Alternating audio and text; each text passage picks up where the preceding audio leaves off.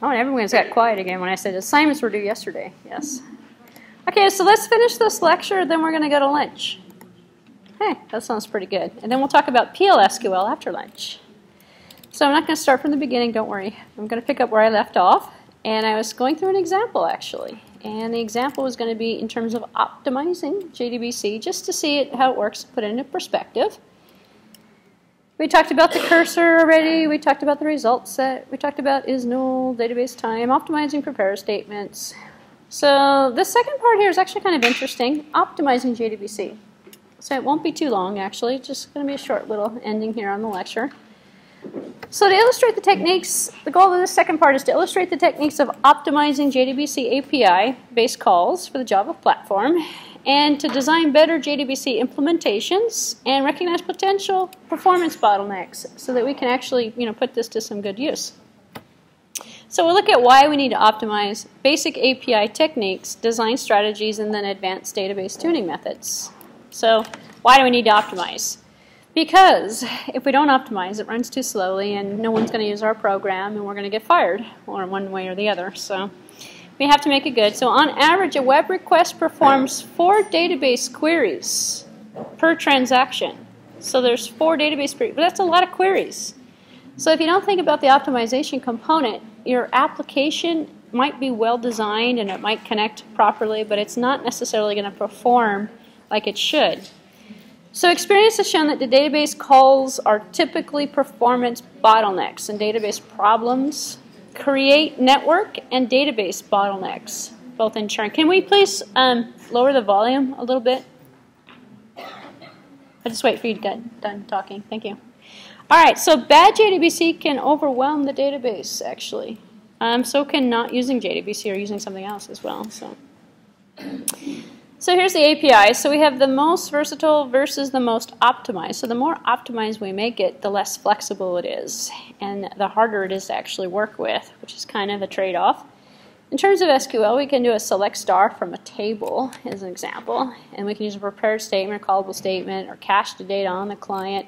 When we cache data, what ends up happening is we end up having to restore or refresh that data, because if we don't, the data becomes stale. And stale data is almost as bad as no data at all.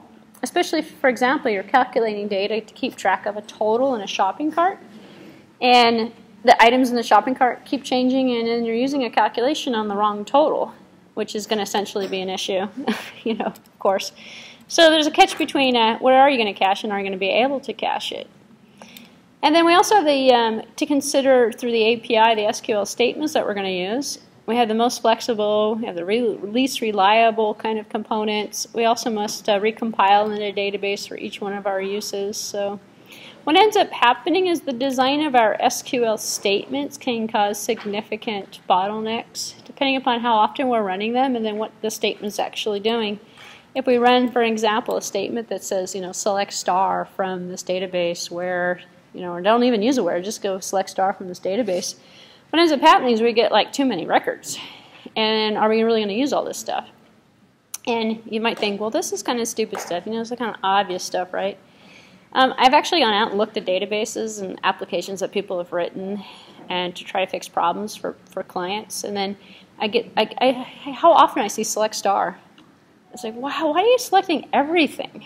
Why in the world do you need everything? Because people are like, oh, if we don't select everything, we might have something we need that we're not going to use. And what ends up happening is like their database runs so slowly because the queries are just selecting everything. Every time someone runs a query, it's selecting everything instead of just first name and last name or something. The traffic is horrendous. It's just way too time consuming. And then they have a bunch of stuff on the client machine that takes a long time because they have this result set that has everything in it instead of just the first name and the last name, which is kind of interesting. The other problem I usually see is they don't use views. Instead, they'll have a HR program running from the HR table, which is as insecure as you could possibly get in terms of security for payroll, social security number, addresses, and stuff. So using a view, optimizing the query, not getting everything is probably a smart way of optimizing just naturally. You can also use the prepared statement, as I've been talking about this morning. So representing a precompiled SQL statement, so we don't have to keep recreating one. Can be used to efficiently execute statements with multiple times over and over again. Somewhat flexible, can create new ones as needed if we're going to essentially change the statements. Here's an example where we've made a prepared statement, and the prepared statement's going to be running on a connection, and it's going to update employees and set salaries equal to something where ID is equal to something. And then we're going to say, and this is the object that we created, this prepared statement object dot set big decimal dot set integer execute, which means set all the information and execute the query. Set all the information and execute the query. So it's a great way of speeding it up. It's amazing how many people don't use the prepared statement, actually. They just use a create statement. And then they create statement 20 times in a row. A lot easier to use a prepared statement and just send the data 20 more times. Send the statement once. So, long story short, the more queries you run, the slower the database. The slower the database is for everybody else, especially if you have multiple clients connected all running the same queries over and over again. We also have the callable statement used to execute the SQL stored procedures that might exist. And we have this same syntax that might be used as a prepared statement. And it's least flexible because it's kind of hard set. Most optimized database call, however, because callable statements are ones that we can cache. Sort of like stored procedures. And then a lot of people don't know or haven't, basically ventured out into the concept of stored procedures. But those are just little programs you're going to write. You're going to store it on the server side so that you can just call it when you need to do it.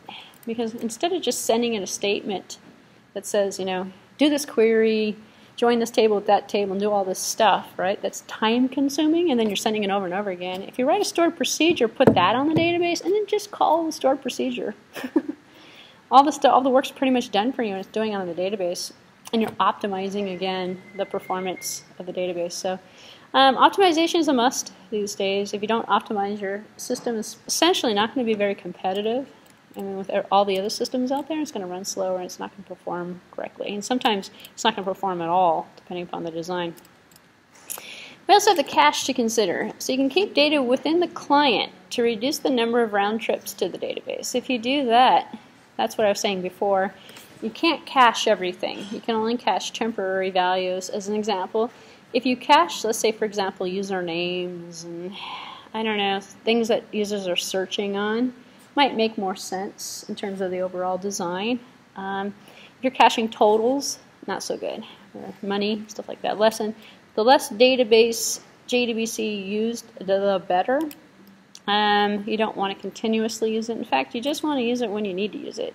So you can query up, or, queue up your database connectivity commands, run them, and then if you don't need them, don't run them. And optimize that as well. So in the old days, database applications used to wait. Like the database application loaded up, and you just waited for it to connect. It's like, why connect until you actually have to connect? So now you can use applications that don't connect until you need to, which is probably a better way of doing it as well. So use database connection pools. So remember the example I gave you before. You've got an iPhone, and you're out there on the sales floor, and you're trying to ring a customer up. And you're going to sit there and wait. Okay, hold on, I have to connect to the database. Wait a minute, I have to set my application. No, they just whip out their phone and they attach to a connection pool that's already been established. And they go, okay, what do you want? Scan your stuff. Okay, here you go. What's your email address? And then you just process the transaction.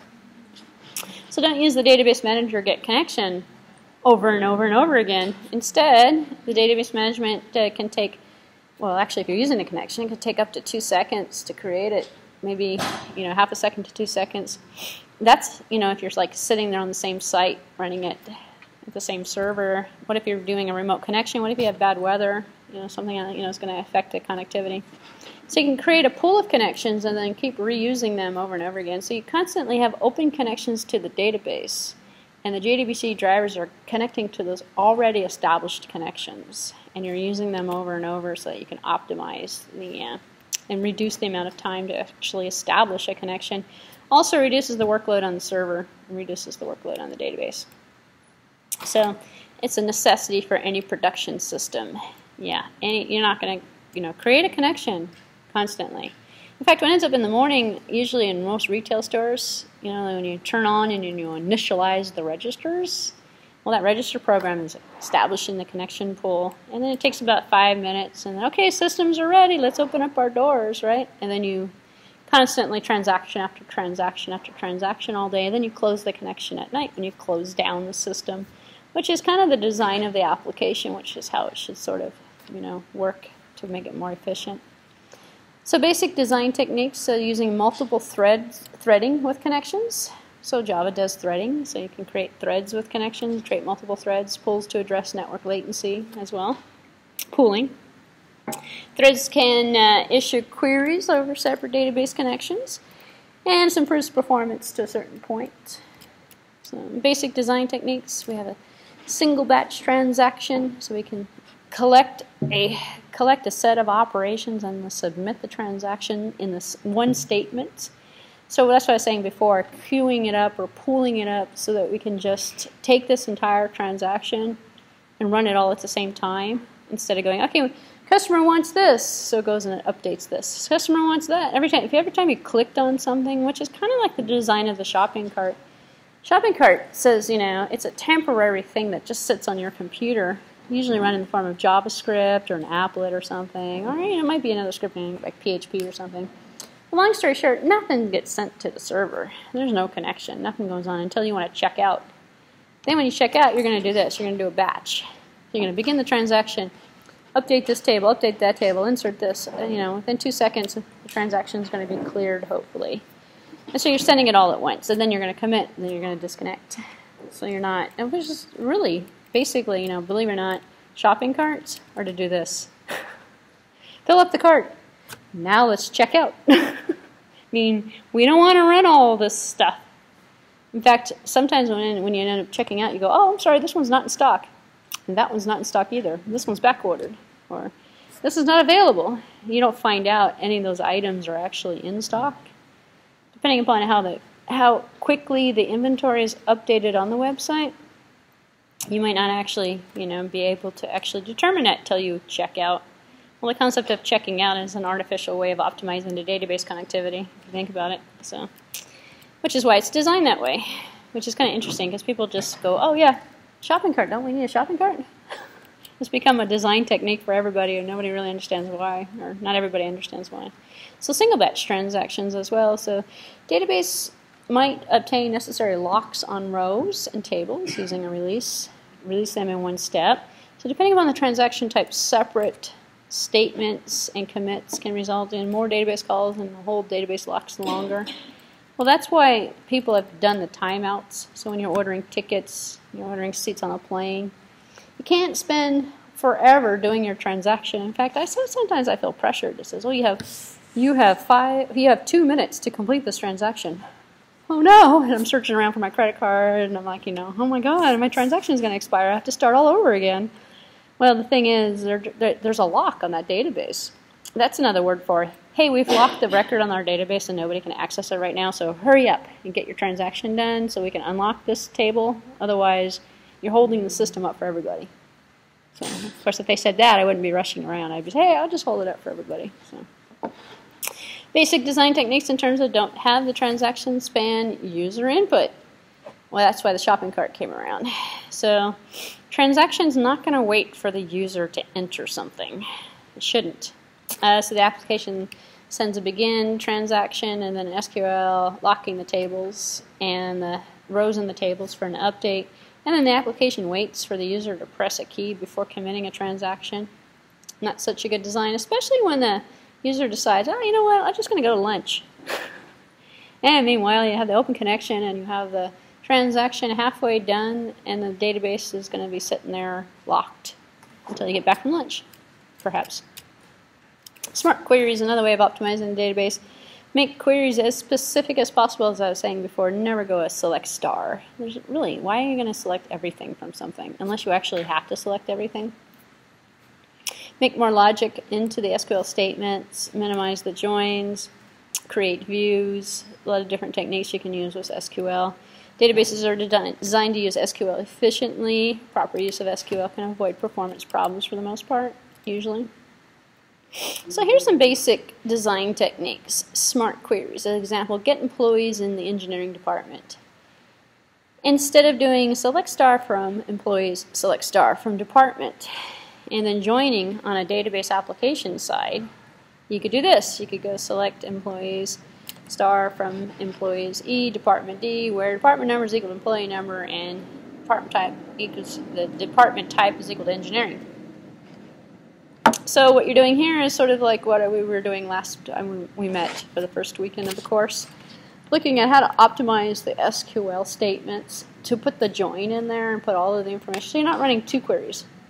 This becomes apparent in terms of the need to do this. It becomes very apparent when you start using database connectivity techniques and you start working with remote databases where this is two calls to the database, two separate queries, and then you're using Java to put the results together.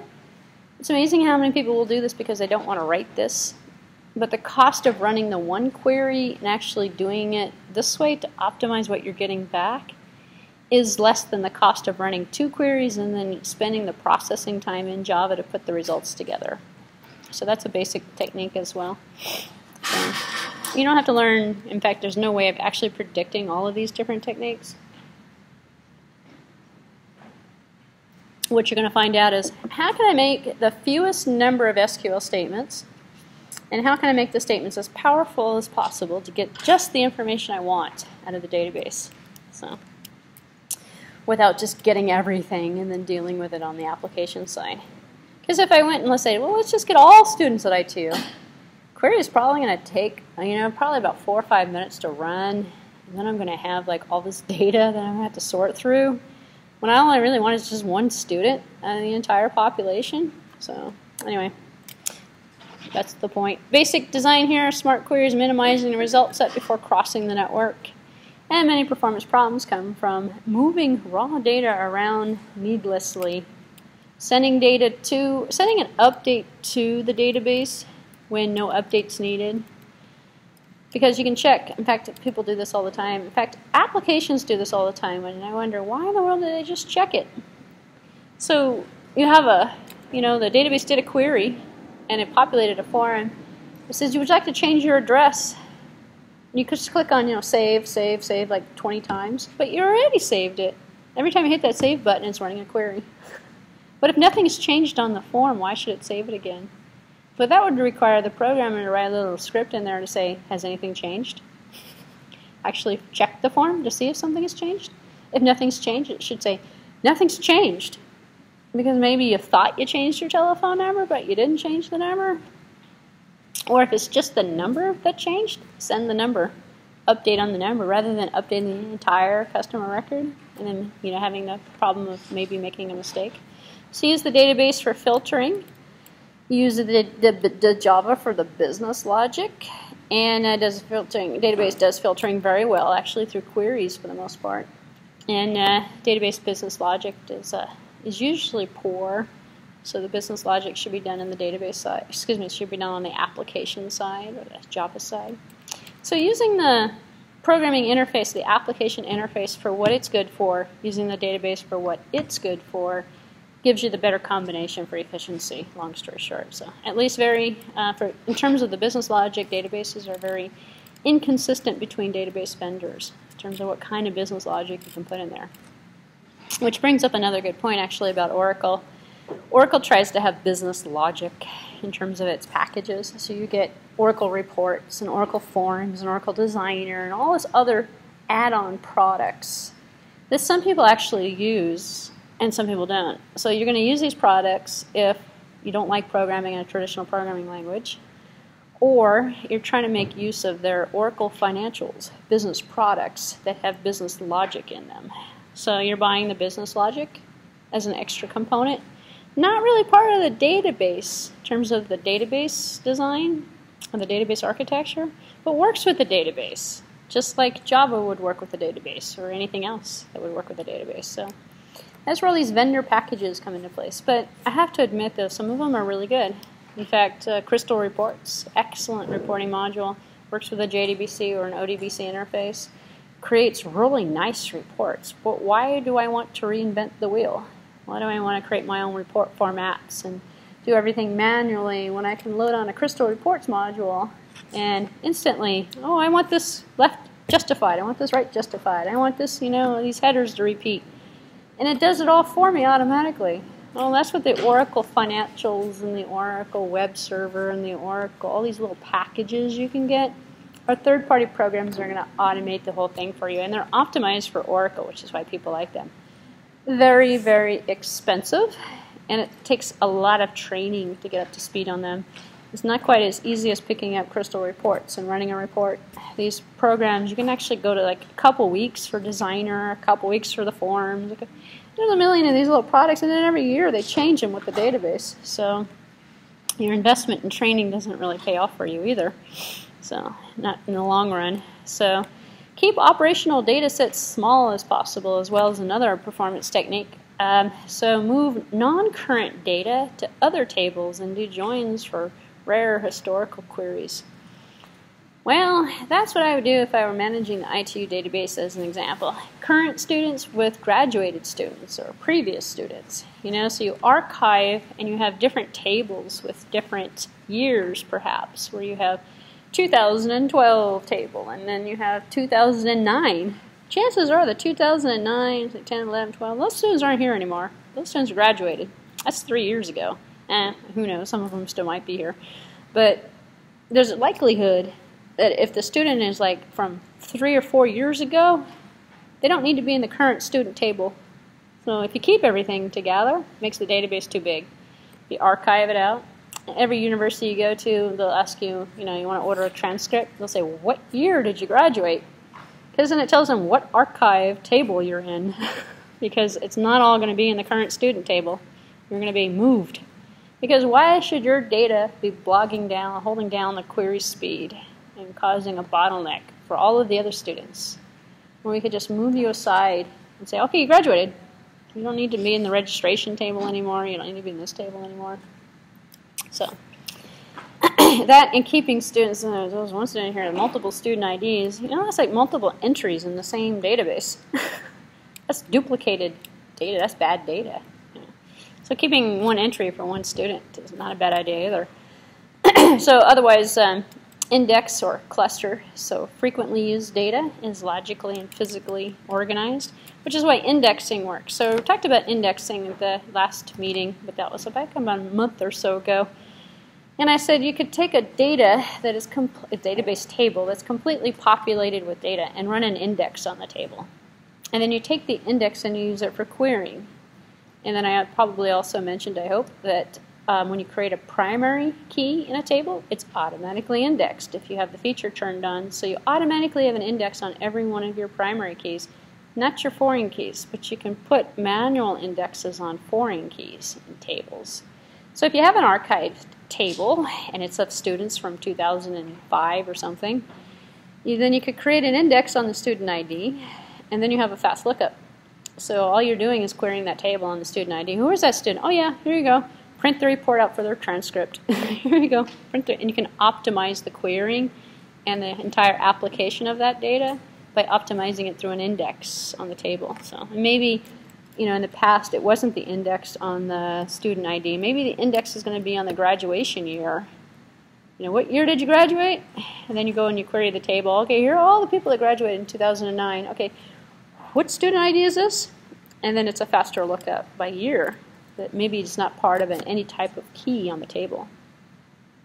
So it makes it move faster. So special options for each one of the JDBC drivers as well. A lot of people play around with what vendor made the driver.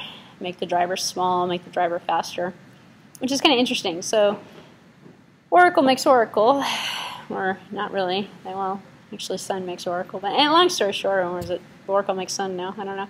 Long story short, a vendor made the database, and the vendor is optimizing the database access, and they're going to make it meet their needs.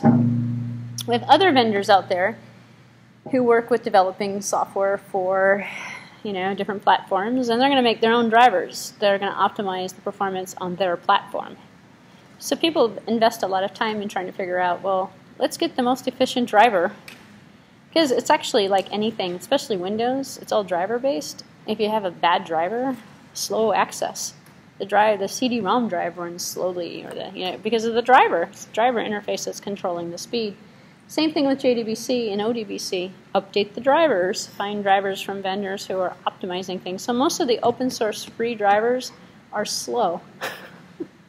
No one spent a lot of time for optimizing them. They're not integrated very well. Not to say that they're not all bad. In fact, there's a ton of free ones out there that work quite well. Or you can have a custom driver made or pay for a vendor to create a better driver interface for you to optimize it for your application purpose.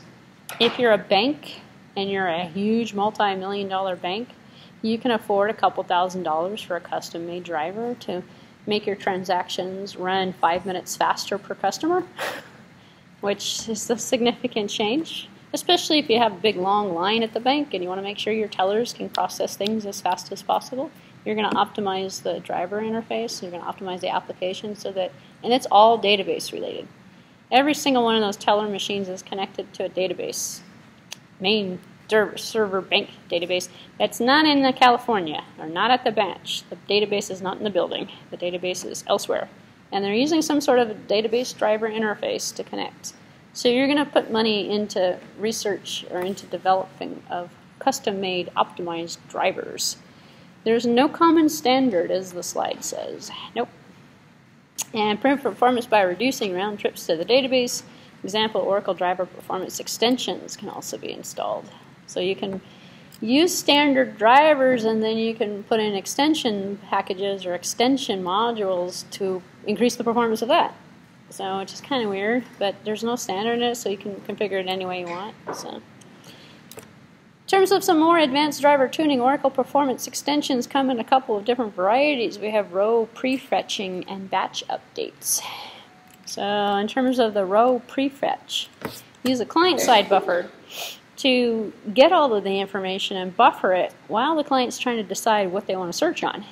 Or after they've decided what they want to search on, don't get rid of it, buffer it locally. Replace round trips by local manipulation of the rows returned by the query. That's when it makes sense to do a select star, because you want to buffer as much information as possible, put it on the client side, forget about going back to the server for a while until the client's ready to commit. So your shopping cart is sort of doing that. You're going to take the inventory, you're going to log in to the site. You're going to get a current capture of all the inventory items and everything that's available from the website. You're going to log into your account, or you're going to keep a temporary session going on with your shopping cart. You're going to add stuff to it. You're going to do everything, and it's all going to be cached on the client side until you hit purchase or checkout. And then that's going to take you to the server, and then on the server, that one round trip to the server is going to optimize, and it's going to be able to essentially run everything all in one shot as fast as possible, which is the concept of that shopping cart. So also looking at using Oracle statements to set the row prefetch in terms of built-in. And that's the other thing that JDBC is going to give you. It's going to give you the optimization for the extensions that you can install. So you can load the extension, create an instance of that module, run it, and basically have it all in one house, all in one program, and not have to go between different programs. Because another thing that makes, and this is not, I haven't mentioned it yet, I forgot to mention it actually a little bit earlier. Another way to optimize the performance of your application running with the database is to close the loops and minimize the number of applications that are connecting to the database. And what does that mean? Not get rid of scripting, but reduce the amount of scripting you're doing. You don't want to pull from this system over here and then pull from this system over here and add all the data together and then put it in your application and then send that over to another server. Those are like the scripting stuff that goes on. It's better to just do one here. From here to here to here to here. Just do it right here in the application. So the application has everything installed in it and has access to everything inside of itself, and there's no scripting. There's no patching this system to work with this system to work with that. So the more patching you do, the slower your system's going to run. So a lot of consultants come in and they get rid of the patching. They say, well, how come you're not running this on the database server? You're like running it right next to the database server. How come you didn't put that on the same database server? Why are you using that? In fact, what ends up happening is as a consultant, you come into a company and says, well, 10 years ago someone bought this program that we've been using. So every night someone takes a printout from this program, and in the morning the TAs come in and they enter it all into this program over here. Actually, believe it or not, we're doing that. We have 2 separate programs at this company. If they would just take and merge the 2 of them together, the system would run faster. And then you'd also have more consistency with data. But that's part of growing, and every company does that. You start out with small systems, and then you get the bigger systems, and then you realize, well, this system over here was really good at this, and this one over here doesn't do that. Now you're scripting to transport data from this system to this system, or to use both systems together with another system. That's a bottleneck right there. So performance, rewrite it so it's all on one system. All on one network, one system. Huh? You mean reducing the number of connections to the database will improve the performance? Oh, totally. In general. Even when we design a database connected, we cannot do any query or something. Correct. It's just the sheer number of connections to that database. Even if you're not querying, you're not doing anything, the connection is going to deteriorate your network traffic speed. So There's still data. Just to establish a connection, there's data that's flowing and that's maintaining constant connection. You don't say it explicitly because you're not running it, not using it, but you know how many databases actually go, they connect, they keep like a TCP connection open, and it just stays open? And it's like, why don't you just close that connection? So a lot of people don't close a connection in an application, they just design the application. So then you get garbage. You get all of these open connections that have never been closed. That slows the database down because for each one of the open connections, there's information stored on the server, and there's management on the database end of it to keep track of those connections. But you're keeping track of people who aren't here. It's like the scenario I gave you earlier when you call in for support 99 times, and there's 99 buttons lit up, but it's all you, and you've hung up all those other times, and you really only have one connection that's really current, but the other person's like, hold on. Hello? Oh, nobody there. Hello? Nobody there. I'm sorry. Hello? Nobody there. Until the 99th connection comes. Oh, here you are. You just basically created more traffic for yourself. Actually, that happens still today. People call in. I'm hold. You know how many times you hung up? But see, those systems are now smart. They do detection. They go up, deadline. Close that one. Close that one. Close that one. It takes a few minutes for the call to drop. But if you've ever worked on one of those automated those PBX systems. In the old days, they just stayed lit, and you had to connect it. Oh, nobody there, nobody there, nobody there. Now they just drop them off, because people call in multiple times. Because, what happens, if the person's on the phone, the person's on the phone. But they want to make sure that they're the next person. So, anyway. Same thing with the database. The more connections you have, are you there? Are you there? No, you're not there, you're not there. And a database has to spend time and resources to go see if anyone's still connected. And then some databases actually, depending upon how sophisticated the DBA is, you might set a maximum on the number of connections. And if the maximum is 50 and you have 49 empty connections that are not being used that are still open and active, then you only have one connection possible for your entire application, which is not going to be enough in some cases. So data reverse, what is this? Batch updates. So there's the reverse of prefetching. So instead of getting all the stuff ahead of time and caching it on the client, instead you're going to do the opposite. You're going to collect all the client information that you need, which is how the shopping cart's working. It's a batch update. You're going to collect all the stuff you need, then you're going to connect to the server, and then you're going to send all the stuff to the server, and then you're done. There's no open connection. How many of these do we have? So it's the application design. You're delaying all of the analysis until the very end, which is great because people love shopping carts because, what if you just change it? In fact, I've done this a lot too. Change my mind. Well, you know what? I'll just do this later. I haven't wasted any server resources by shopping, by adding stuff, by reserving anything. Instead, I can just keep it. In fact, sometimes you can just go back to the same website and go, hey, look, there's still stuff in the cart. Do I want that stuff? And then I can decide if I want it. So does the data going to the database what prefetches data does for data coming from it? So it's the same as the opposite order. So Oracle prepares statements, set, execute, batch. We'll take and save up all of your statements so that you can just send them all in one batch. So standard JDBC makes a trip to the database for every one of the prepared statements on an execute update. Execute update is the slowest update you could possibly do. So instead you batch them manually and then you send one execute update. So in terms of batching, when the number of queued requests reaches a batch size, send them to the database. It's like if you're working on an application, for example, and you're a bank teller and you are updating people's addresses or doing deposits. Actually, that's a good thing. You know, you have a whole line of 50 people. It's their lunch hour, and they all want to try and do a deposit right now. So instead of depositing each one of them after each one of the transactions, the banks usually do it twice a day. They'll do it at 3 o'clock and they'll do it at midnight.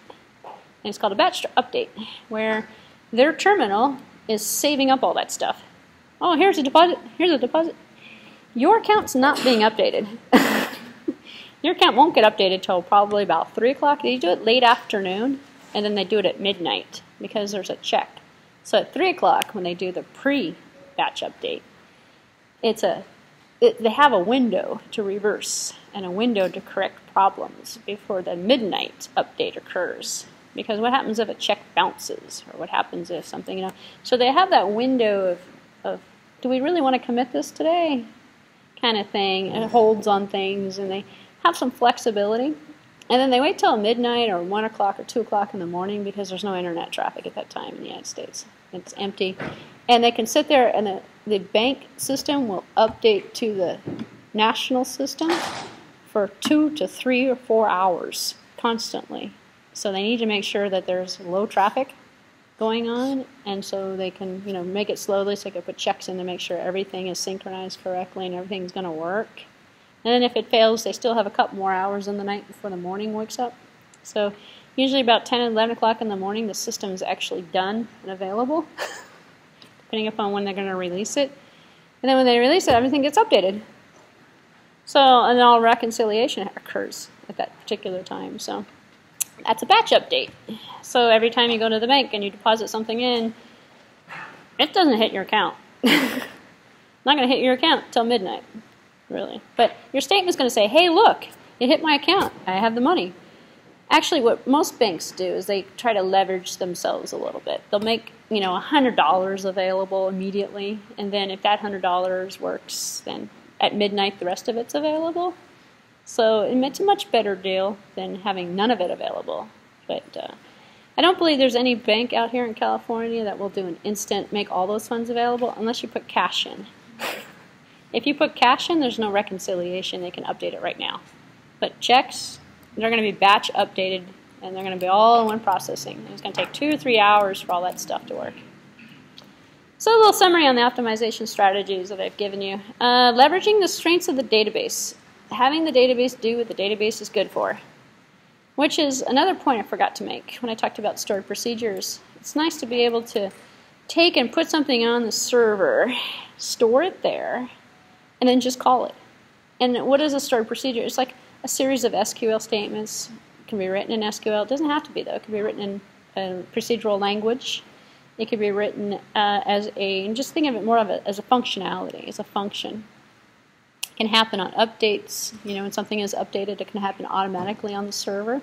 So you don't have to send a command from your application to the server to do this. It can just happen on its own, which is why a lot of people put triggers in there.